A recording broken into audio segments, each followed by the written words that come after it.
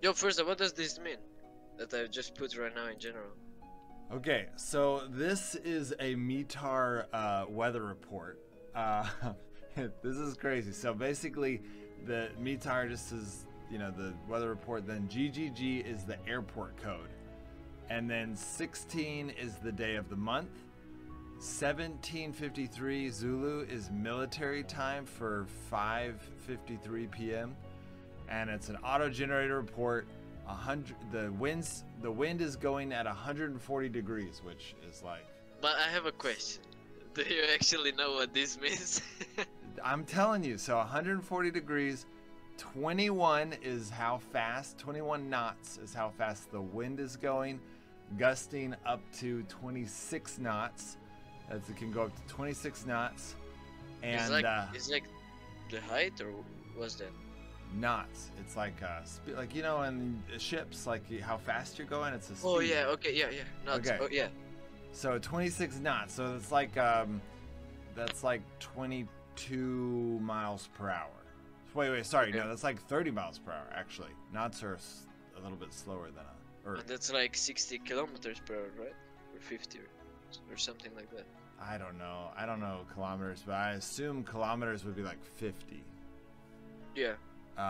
If it's 30 miles per hour. So then it's so SM stands for statute miles. This is 3/4 of a statute mile is the visibility during this day. The TRS stands for thunderstorms. I don't know what the BR stands for. The BKN stands for broken clouds and then this is 800. It's kind of weird because it can go up to 008. 008, you're supposed to add 2 zeros, so it's actually 800. But it can go up to 10,000 because you're talking about altitude, And then the OVC stands for overcast clouds, and then that's at 1,200 feet. And then it's like cumulonimbus clouds. It's the type of cloud. You got 18/17 is like the dew point. So 18 degrees Celsius is the temperature, and then the 17 is dew point. So basically, if that number is wide, it makes it more likely that you'll get like water on your airplane wings, and then Sure. I don't know what A27, A29, 70 means. I know that RMK is like remark, and so he's like putting a note in there, but I have no clue what that. But wasn't KGG, like just KGG, wasn't that like an airplane or like a weapon? Like, No, it's the airport. wait, just a second. Let me search. No, KGG no. weapon. It is a weapon. That's right. All right, send me a picture. Just a sec. I'll give you a link actually. You send me a link. Okay, well. Yeah, just press it. It's from Google. Like It's images. a sword? I guess. No, that's not a weapon. It You is. just typed in KGG weapon and it pulled up weapons. That's not a Okay, weapon. wait. KGG plate. There's Oh none yes, of these. yes. HB KGG. Landed 2 hours and 45 minutes ago. Wait, look. Flightaware.com. I sent you a link. All right. Yeah. So KGG is a. HB KGG. Yes. That's a flight. Oh yeah, it's a flight schedule. Wait.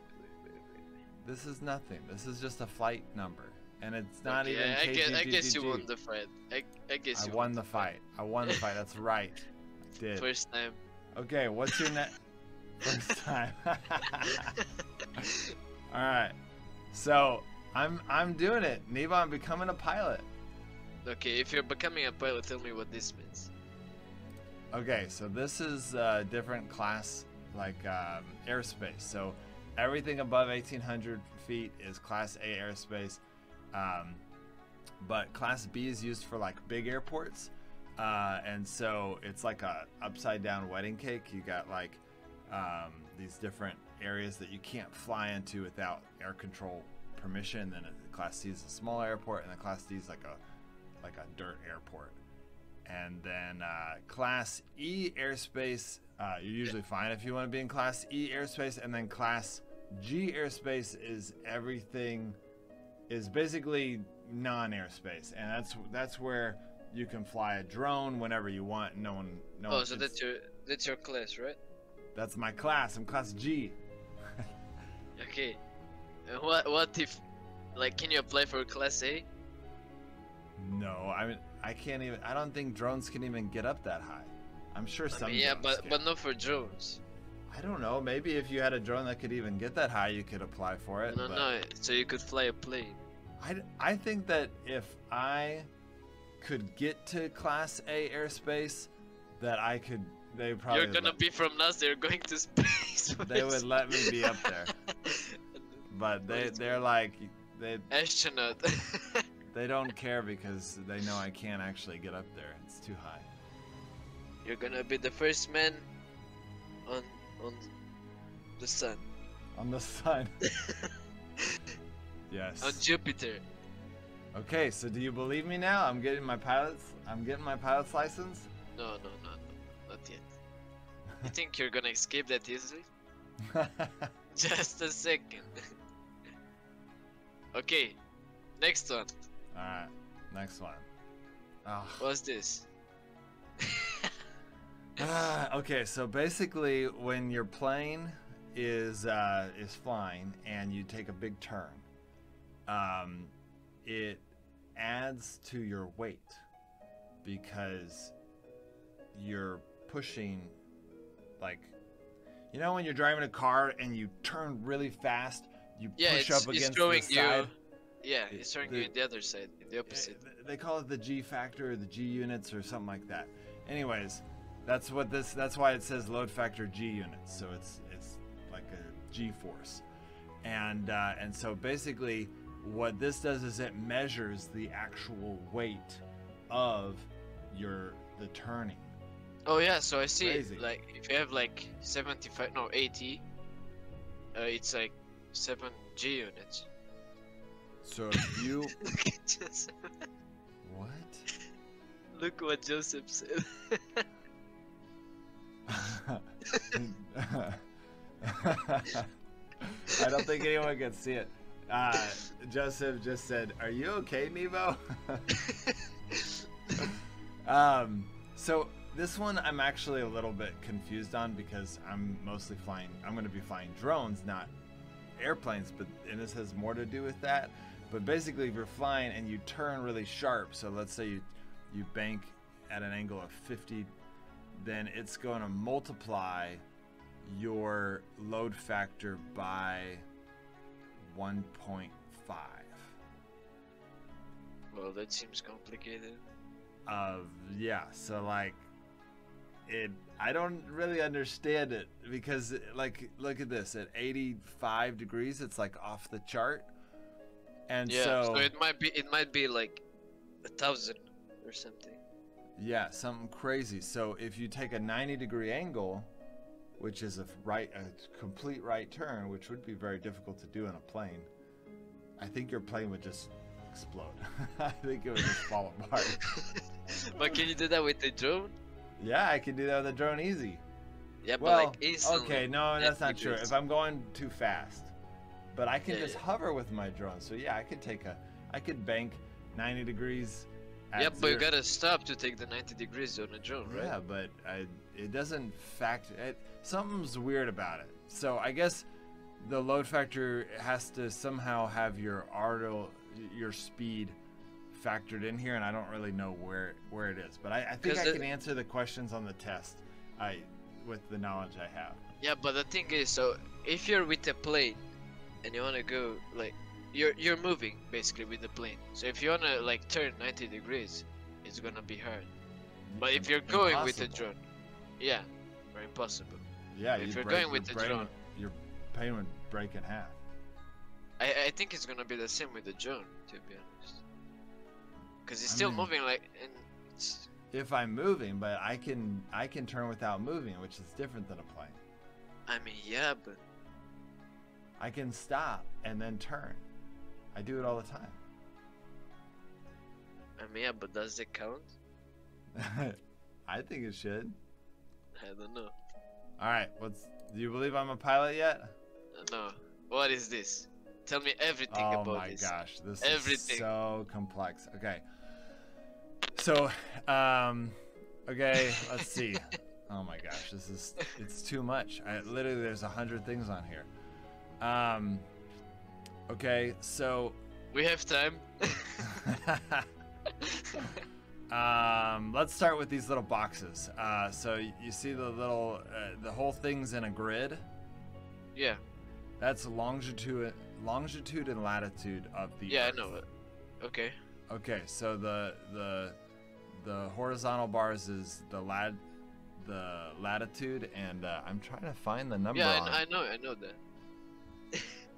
Okay, well, you asked. Because I have a max credits in geography, so I know that. Oh my gosh.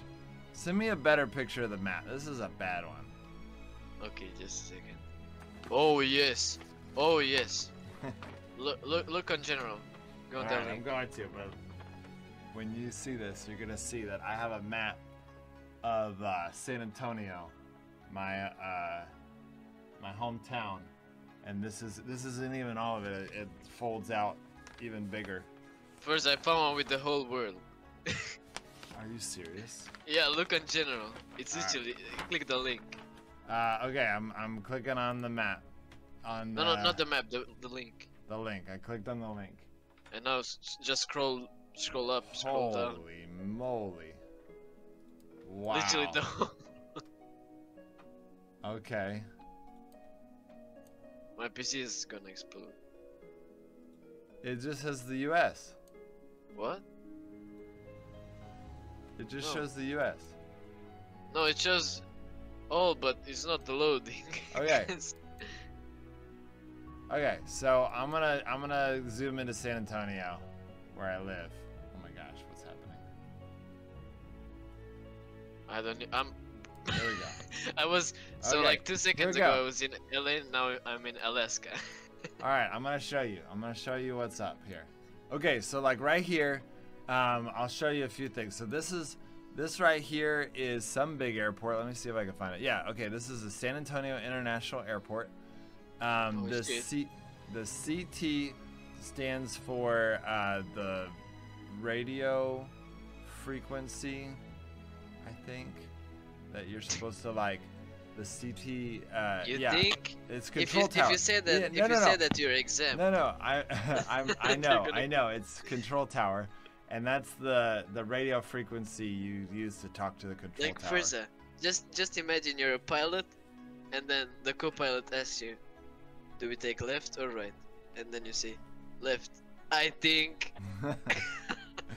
I got this.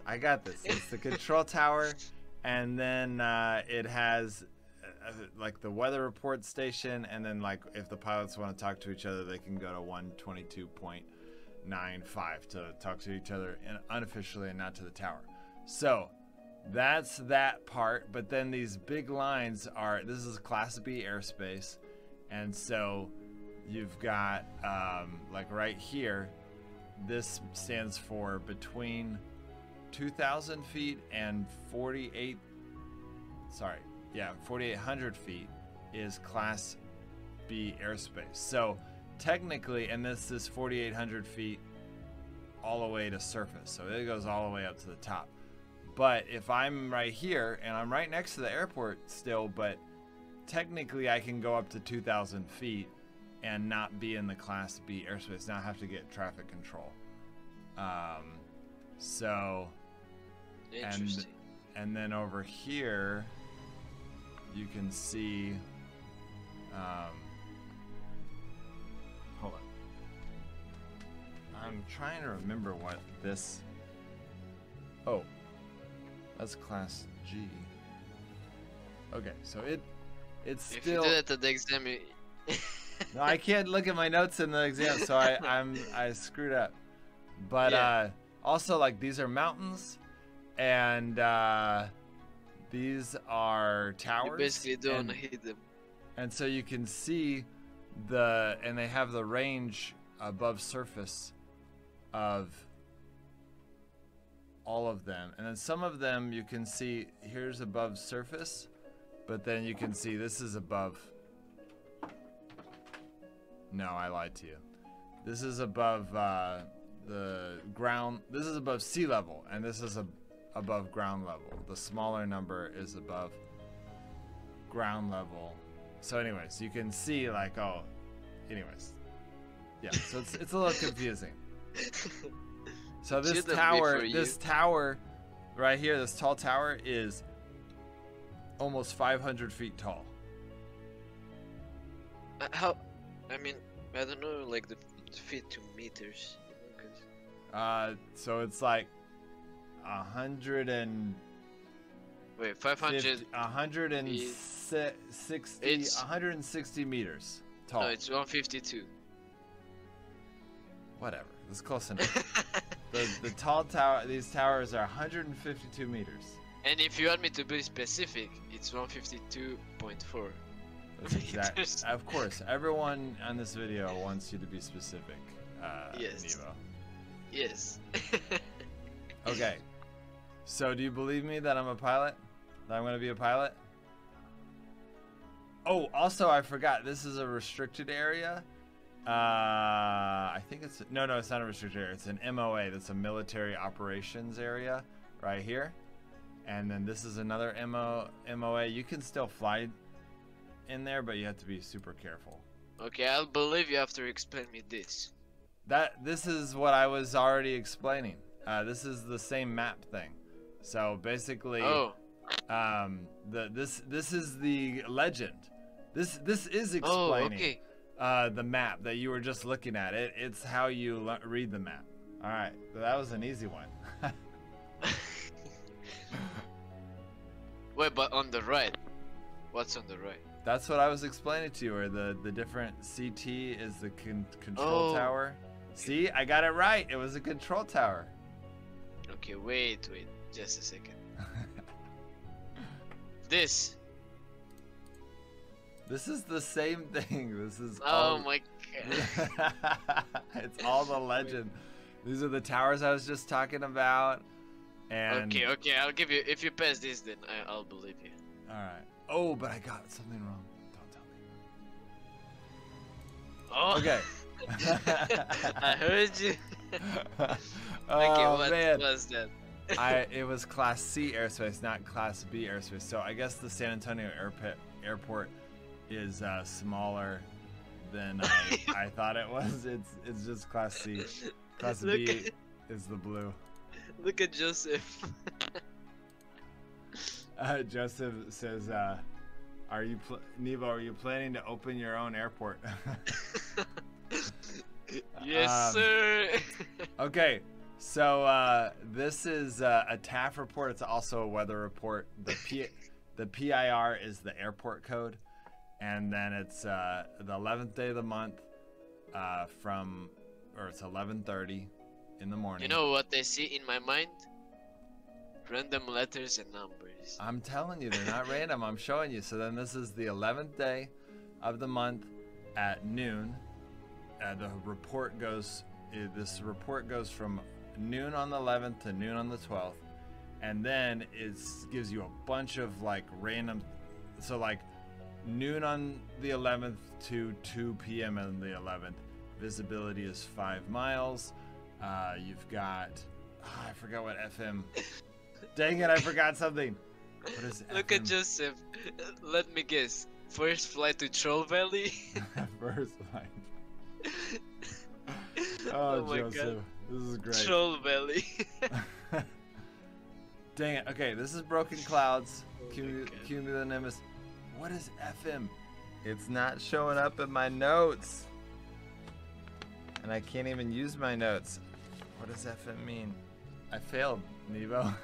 Yo guys, everyone who wants me as a teacher for their online classes, press the like button right now. But Nevo, I don't know what it is and you can't teach it to me. I mean... Okay. Oh wait. What? Wait. Wait. What? I remember it. No. This is 3 p.m. so it's just time, and this is the wind. So it's 160 degrees, 15 knots to 25 knots, gusting to 25 knots of variability. And then the P6SM. It is 6 statute miles. What does the P stand for again? This is like every airport and every tower from the whole world. Yeah. This is the FAA. These are the guys I'm getting my license from. Oh, Federal Aviation Administration. Yeah. Nice. I'm gonna be one of them. The notices are important because, like when a president goes on like a parade or something, or they're on vacation or something, there'll be like notices that say no one can fly in these certain areas, you know, and so I need to know that. And this will be the plane that you're using, Troll. It says Troll on it. Oh my god. This is Nevo's airplane, guys. This is Nevo's airplane. This is awesome. Okay, so do you believe me now? Do you believe that I'm gonna be a pilot? Yes, I believe you now. Yes. But you still need some private classes with me. I'm gonna take my test tomorrow, and I'm gonna get my license, and then I'm gonna start releasing videos with drone footage. It's gonna be awesome. So, guys, get excited. This channel is going to get a huge upgrade. By the time you're watching this video, I will already probably be recording. If I pass my test, I will be, which Nevo's taught me well, so I'm gonna pass, and then I'll be a pilot, and I'm really excited. Guys, press the like button if you want me to open my own airport in San Antonio. That'd be cool. All right, guys. See you next time.